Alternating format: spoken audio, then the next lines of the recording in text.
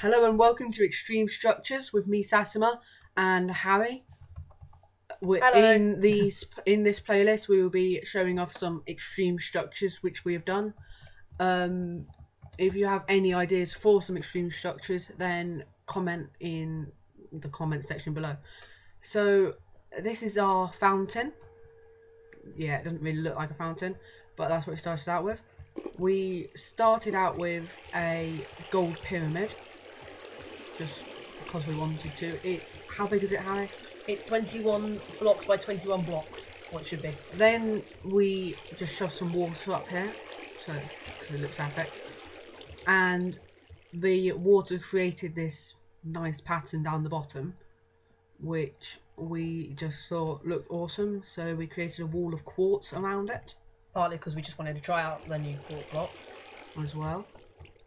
Then we put the glowstone around it because in the darkness it looks awesome with the glowstone. Then we thought we were bored, so we made a lava pattern. This was really difficult to make.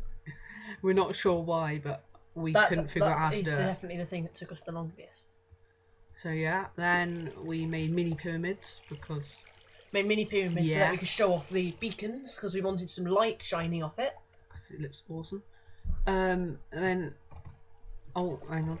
Then we made these cobblestone and obsidian pattern because it seemed a bit empty, so we decided to make it a bit bigger. And it looks cool when you look like that.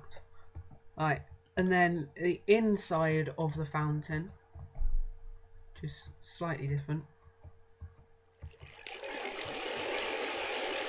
Sorry for all the sound, but the water's sort of, it's mist part, so if you go in, then nice little rest. Just a nice bit of rest. Cobblestone, so it looks exactly the same as when you go up. No, glowstone.